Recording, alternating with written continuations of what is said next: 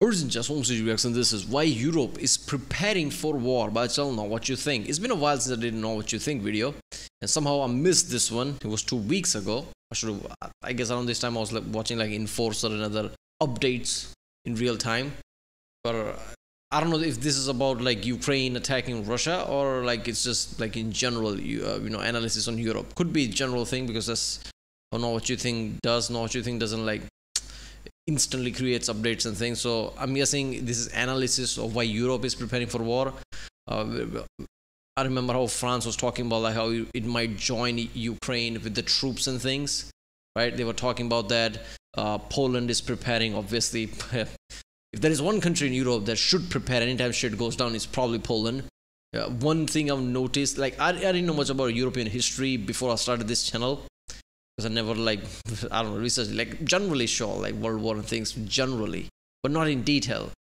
The day I realized that Poland is the one punching back, that everybody punches like regardless of like time, right? Catherine the Great, now the World War II, like even before that, like multiple times, right? Poland always gets screwed. So if there's one country that should prepare is Poland, and I'm guessing, yeah, Poland is properly prepared, right? Same thing with the France, like Germany, right? Germany is also like ramping things up. So I'm guessing that this is going to be summary of that, I guess. I don't know. It's going to be interesting. Let's watch it.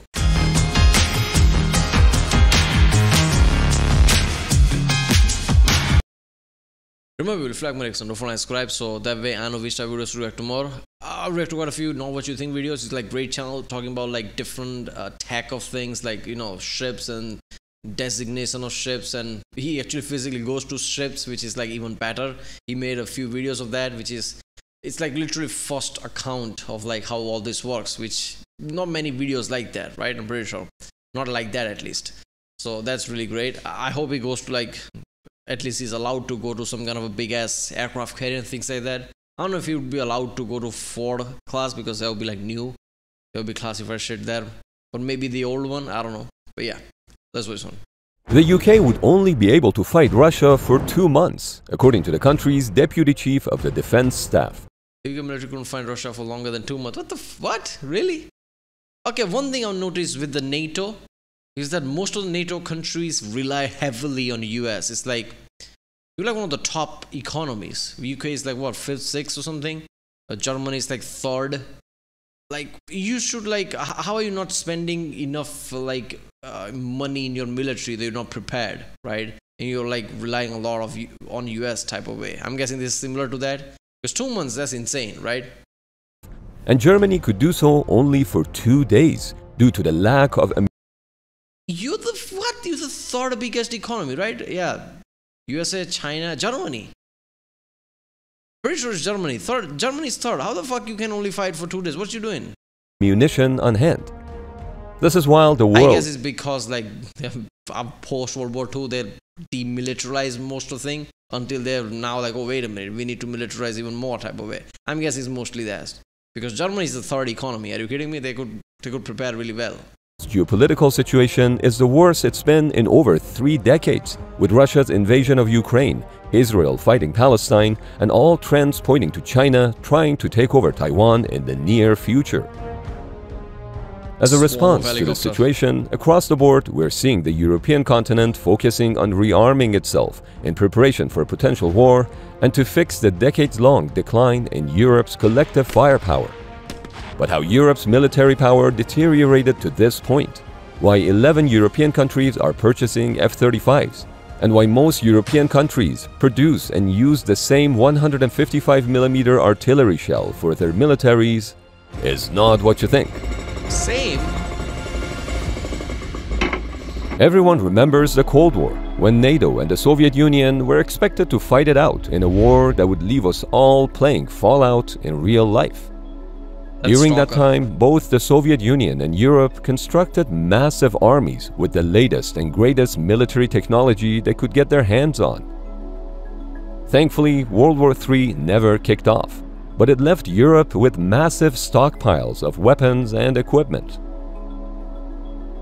With the lack of an existential threat in their backyard, European nations no longer felt the need to spend significant chunks of their country's economies on the military. Plus, they still had all the leftover gear from the Cold War, so replacing perfectly good equipment wasn't a priority. But now, over 30 years after the fall of the Berlin Wall and war raging on, Europe's military equipment has aged, and more importantly, their ammunition stockpiles are running dry. The European nations have donated billions of dollars worth of arms, ammunition, and equipment to Ukraine, but this has depleted ammo reserves at home. One specific area is with artillery ammunition. Most of Europe uses the NATO standard 155mm artillery shell, but these have become dangerously scarce since the Russian invasion.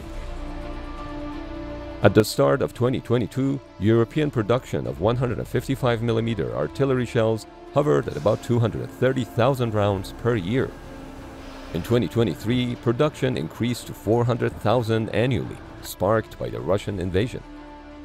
Europe is expected to hit 1 million artillery rounds per year by the end of 2024 and 2 million by 2026. However, the vast majority of these rounds are on their way to Ukraine under the Act in Support of Ammunition Production Program, or ASAP. Most of Europe and NATO using the same 155mm artillery shell isn't just a coincidence. In the event of NATO's Article 5 being enacted, and all member states being brought into war at once, each of Europe's militaries will have to fight as a joint force, not just as a collection of small... I mean, yeah, everybody has their job type of way, right? Everybody chooses a niche, like how they're gonna support in NATO alliance, which is like I said in one of the videos, like it's like strength and weaknesses. What if somebody says, fuck it, I'm not joining? Nothing really forces anybody to join. But yeah, in a way, it's efficient. I guess it kind of makes sense. And artillery, like 2026. So like they already like knew like, oh, this war's gonna stretch out and like we're gonna need a lot of artillery, which is something, because what is Russia is like 2-3 million a year, right? They have the largest production or something, as far as I remember. Well, I'm pretty sure it was same Know What You Think channel which basically made that video where like Russia is making like a few million a year artillery, right? Also getting from North Korea now. So it's like a lot of artillery basically. So yeah, Europe is like amping up, US is amping up armies, but essentially operating as one large army. This means that standardization of equipment is vital in order to ensure that logistics doesn't become a nightmare. Yeah, basically America has to drive in UK, everybody's driving left. Yeah, okay. Every time you play Euro Truck Simulator, that's the issue, right, in the game. Whenever you get to England, you have to drive left, which is the same way we drive in India.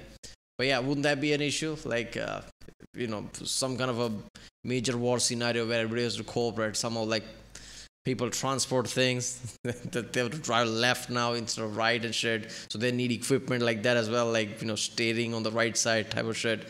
I guess that's not that important. But yeah, there must be like, I'm pretty sure like UK still uses imperial rather than metric, while most of the Europe uses metric. America uses imperial as well, not metric, which is like, I don't know. I guess some of the things are turning metric now, right? Some of the military things, science-related things are turning to metric, and modern military is mostly science. Like, it was always science, but like mostly relying on science nowadays with the drones and shit. So yeah, it's kind of turning metric anyway.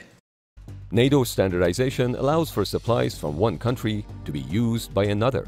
For example, the 5.56mm round fired from the British L85A3 is the same round fired from the French FAMAS and the German G36. But it's not just ammunition that's seeing NATO standardization. Enter the F-35. NATO and EU members have recently spent significant amounts of money on bringing their air forces into the next generation with more interoperability than ever before. 2024 marked the first year that NATO countries across the board hit the required 2% of GDP spending on defense, and much of that has gone towards upgrading their fleets of aircraft. So far, 600 F-35 Lightning II multi-role fighters have been ordered by a total of 11 European countries. 10 of these nations are part of NATO, with Switzerland's order of 36 being the odd one out. Spending $6.25 billion on fifth-generation fighter jets for the sake of neutrality is an interesting move for Switzerland. but I'm sure I mean, kind of makes sense. Right, Swiss knows in modern world, who knows how things gonna go. So far they've been neutral. Wait a minute, I'm pretty sure during the Russia time they broke the neutrality, right? Like they condemned Russia or something like that. Like they actually pitched in, right? There was news like that. I'm pretty sure. I don't know. Yeah, they know like they have to like arm themselves with the latest tech, even if they're gonna be neutral. Because back then, like Switzerland was like a geographically odd place. Like why would Germany and other places invade Switzerland, which was the fear. So Switzerland could stay neutral. But in modern world, like geographical limitation might not be as strong in many elements at least by the damage factor. Like you can still attack Switzerland even if you don't want to capture it type of way. So they have to like have F-35s and things. Yeah, for the defense, it makes sense. or they have their reasons. The decision across the board to adopt the F-35 will help streamline logistics. This will allow for more flexibility with maintenance and provide redundancy for the different air forces if attrition rates begin to rise. The reason Europe has put a bigger emphasis on its air force is largely due to Russia's advantages in the world of hypersonic missiles, giving them the ability to strike targets too quickly to intercept. Buying stealth aircraft capable of carrying cruise missiles allows Europe to gain a similar ability to strike targets in contested airspaces without having to wait the years it will take to develop and build their own hypersonic arsenal, which they are doing too. In 2024, the UK pledged $1.26 billion towards the What development the hell was that? Did somebody just launch a drone or something from the garage? What the fuck was that? of a domestically produced hypersonic missile, with the goal of it being fully fielded by 2030. 90 different companies will be competing in order to deliver a hypersonic ballistic missile design. The European Defence Fund, or EDF, has allocated $1.2 billion with the intention of creating joint EU and NATO long-range fire capabilities, specifically in creating hypersonic missiles and counter-drone technology. Norway and Germany have also teamed up to create a joint hypersonic design known as the 3SM Turfing, designed as an anti-ship missile, but it won't be ready until 2035. As part of a larger strategy, Europe and NATO have been forced to address how they would keep supply lines open and operating if war were to break out on their eastern flank. This has led to the establishment of new land corridors, also known as ground lines of communications, which are large-scale multinational routes that are predetermined for moving troops from a naval port of entry all the way to the Russian and Ukrainian border. The goal in establishing these land corridors is to reduce the time and paperwork it takes to move soldiers from one nation to another. As of now, arriving militaries still have to operate within the framework of a host nation's legal jurisdiction, and this causes issues when the goal is to get to the front lines as fast as possible. One way NATO and European partners are trying to make fighting together a bit smoother is increasing both the frequency and size of their training exercises. One of these is Steadfast Defender, a yearly multinational training exercise that began in 2021. The focus of these exercises is rapid deployment of soldiers and equipment from their home bases to conflict hotspots farther east. Steadfast Defender 2024 was the largest military exercise in Europe since the Cold War, which involved 90,000 active military personnel from all 32 NATO countries. It saw the deployment of over 50 different naval vessels, 80 aircraft, and 1,100 combat vehicles.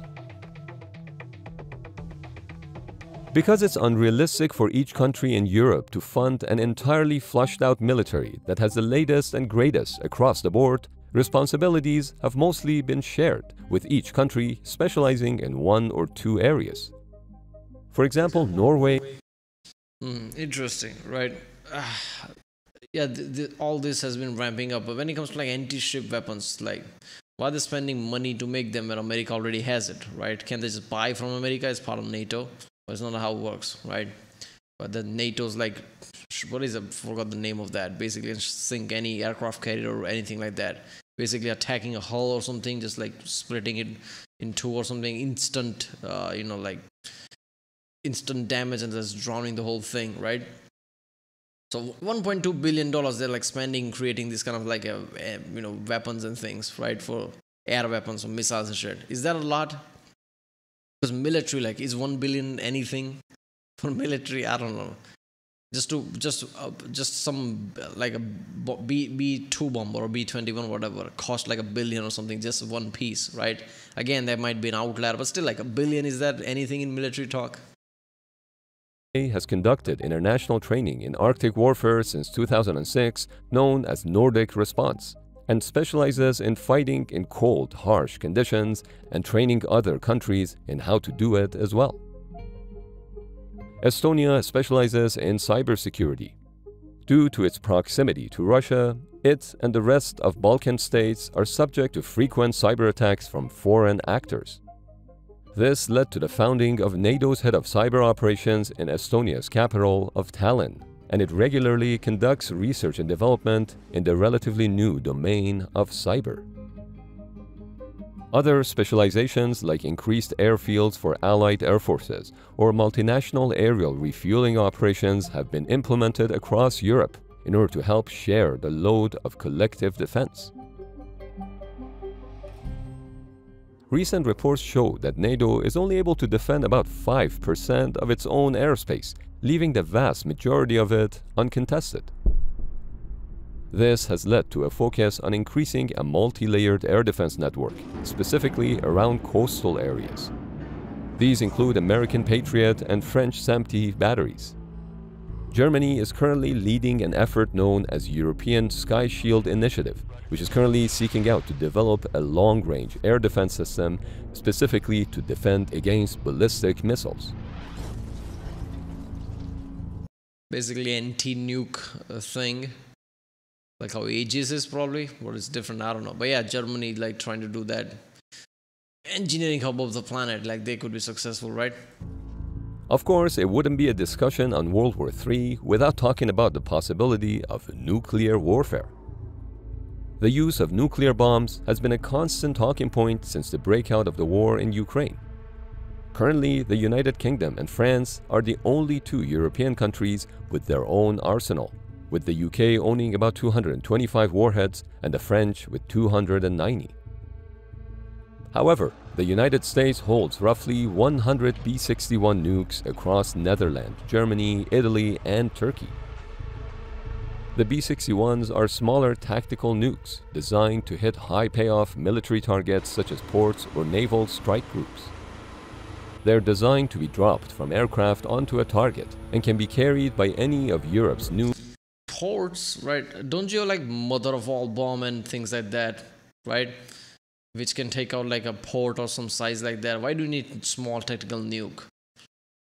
I mean, nuke, if you use it like take out multiple block type of size type of way, it makes sense, right? I don't know, like docks and like strategic places, you don't need nukes for that. I don't know. New F-35s, if given the green light by the United States. With that said, Russia still sports the world's largest nuclear arsenal, with over 4,000 various warheads, vastly outnumbering the number of munitions held inside of Europe. Poland has requested that some of Americans' tactical nukes be held inside Poland, so they would serve as a greater deterrent closer to the Russian border. This was done after Russia confirmed that a number of nuclear warheads were transferred across the border into Belarus and to the Russian exclave of Kaliningrad. These decisions are still up in the air and would bring about serious threats of provocation from Russia. But the idea of Euronuke lives on. Whether or not nukes are once again back on the table, or if the war in Ukraine will spread west, is yet to be seen. There are no signs of the invasion slowing down, and political relations continue to deteriorate between Europe and Russia. NATO's rearmament is a hopeful deterrence, but at the very least, they'll be more ready, if and when the time comes. At least they'll be. Yep, there you go. Europe is preparing for war. I don't know about nukes, but yeah, I don't think Europe would increase nukes because basically they have America. They could just like borrow from there, how Poland wants, right? Like how Russia is putting in Belarus. That kind of makes sense. But yeah, that's some intense situation, right? I mean, do you need to put nukes in Poland just to deter them? Poland is part of like NATO already, right? So threat is already there, like regardless of like nukes are in Poland or not, right? America can strike from any place, right? A submarine at Atlantic, nuclear submarine is enough to like attack any place in Russia, right? I don't know. So yeah, US doesn't really need something like that. They have like nuclear triad and things. But yeah, that is interesting. Right, well, that was why Europe is preparing for war. But I don't know what you think. Like, yeah, all the things we kind of know, like it's slowly intensifying. Who knows where it's going to end up? Well, let's hope things die down. I don't know, right? Because it's very easy for a small fire to become a big one, especially in the global stage. We have seen that in the past, where smaller wars usually enough countries like interest alliance or fear alliance and like becomes a global war. It's very easy to do. Look at COVID, how easy it was to spread around the planet. War would be much faster than that, right? So let's hope like it doesn't become global issue. But yeah, right, I'll see you next time.